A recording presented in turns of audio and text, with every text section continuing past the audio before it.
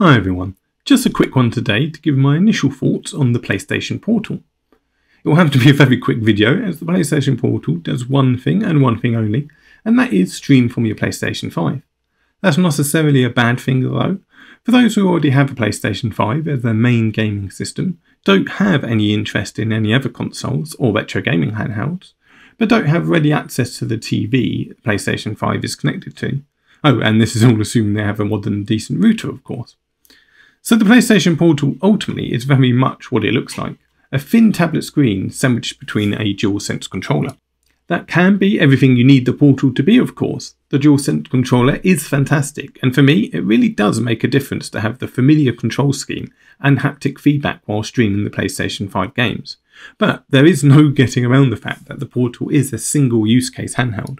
The USB-C charging port on the underside means it makes most sense to charge the handheld laying flat rather than propped against everything, and the headphone jack at least means you can connect some wired earphones or headphones, though the lack of Bluetooth connection is a bit of frustration.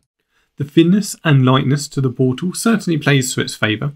I find it very ergonomic and incredibly natural to use, with the premium finish that you'd expect from a first-party accessory. I wouldn't have any fatigue issues playing through until the battery flattens out, which is around 4 to 6 hours in my experience, so more in line than a DualSense controller over an actual dedicated streaming device. With that said, the Portal has two notable, very strong strengths, with one being its general ease of use and the other being its controls. Due to the familiarity of the DualSense controls, there's no need for button remapping and almost everything works exactly as you'd expect and want it to. I say almost, as the implementation of the touchpad controls are super awkward, with two mini on-screen touchpads appearing when touching the screen, which are a nightmare to use due to their general lack of responsiveness. Fortunately, the majority of games aren't too touchpad dependent, and the solution available is at least good enough to get you through things like menu navigation okay. Speaking of things that are okay, let's just have a quick listen to some of the game audio at max volume.